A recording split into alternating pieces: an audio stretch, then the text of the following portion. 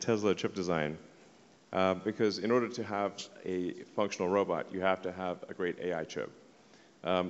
And it needs to be an inexpensive chip, and it needs to be very power efficient.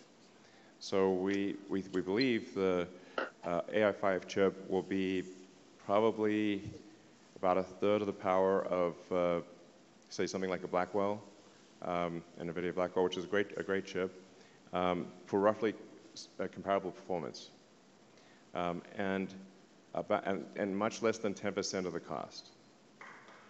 So.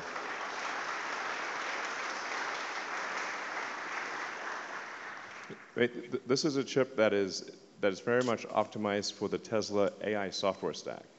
So it's not meant to be a general purpose chip. It's meant to be an amazing chip for the Tesla AI software. I mean, a couple things that I think like, how is Tesla able to achieve such an improvement? I think it is because we are specialized. We're not trying to.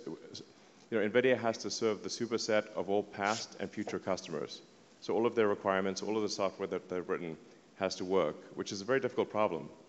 Whereas we just need to make it work for our software. And so we were able to simplify the chip dramatically. And then we also, I think we're unique in this, but like we have an integer-based system. And integer operations are fundamentally more efficient than floating point operations.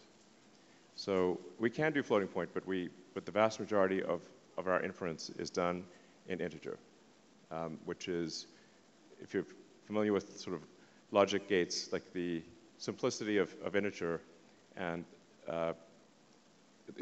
integer is much more power efficient, much more silicon efficient, but you actually have to train for integer inference, which everyone else is training for floating point.